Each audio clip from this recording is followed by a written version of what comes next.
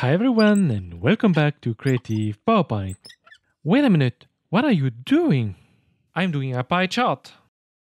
You can put this thing here. It's a place for... Oh gosh. Your mother didn't tell you that pie charts are bad?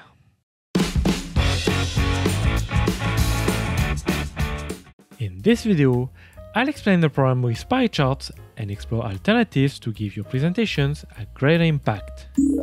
Remember last time you had a pie? Who wants to cut the pie?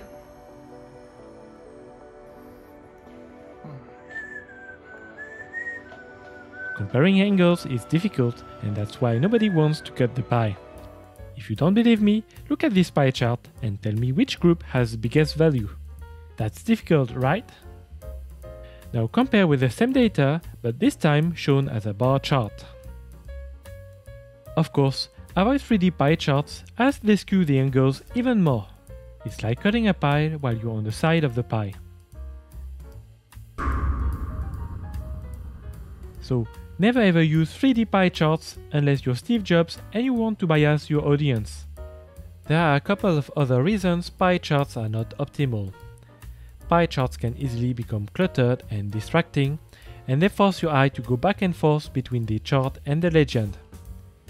And it's also difficult to show small percentages. And now, compare this with the equivalent bar chart. It's much easier to read and see small values.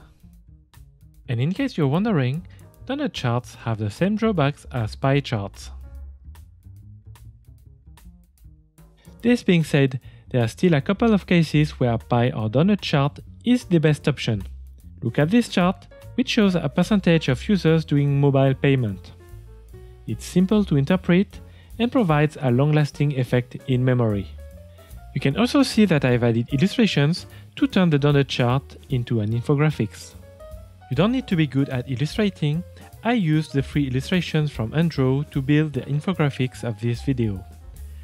In almost no time, you can build gorgeous infographics like this.